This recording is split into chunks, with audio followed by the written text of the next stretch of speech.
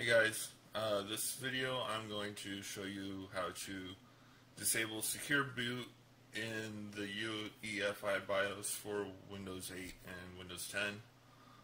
The specific motherboard I have is the ASUS A88X Pro. The BIOS on most current ASUS motherboards should be the same as this. If you don't have an ASUS motherboard, your BIOS might be slightly different, but the process should generally be the same. Now, if you've never booted into the BIOS on your motherboard before and you're using an ASUS motherboard, you'll probably come to this screen. This is the easy mode screen.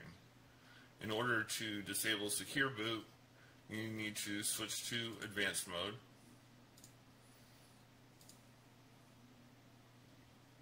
And now you have a screen that probably looks a lot similar to most BIOSes that people are familiar with.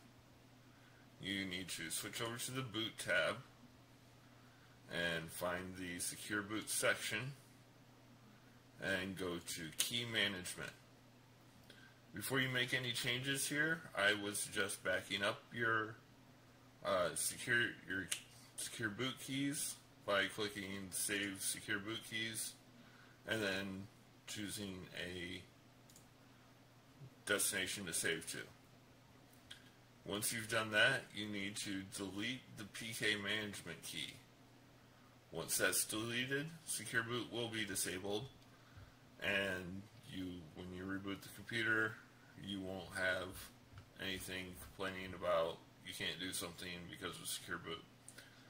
Two main things that are hindered by Secure Boot is you cannot set up a dual boot with Linux if Secure Boot is enabled on Windows 8 or Windows 10 with a UEFI BIOS, and you cannot install unsigned drivers, which that's the reason I've had to disable it. But that's all there is to it. Just find your secure boot section, go into key management, and delete the PK management key.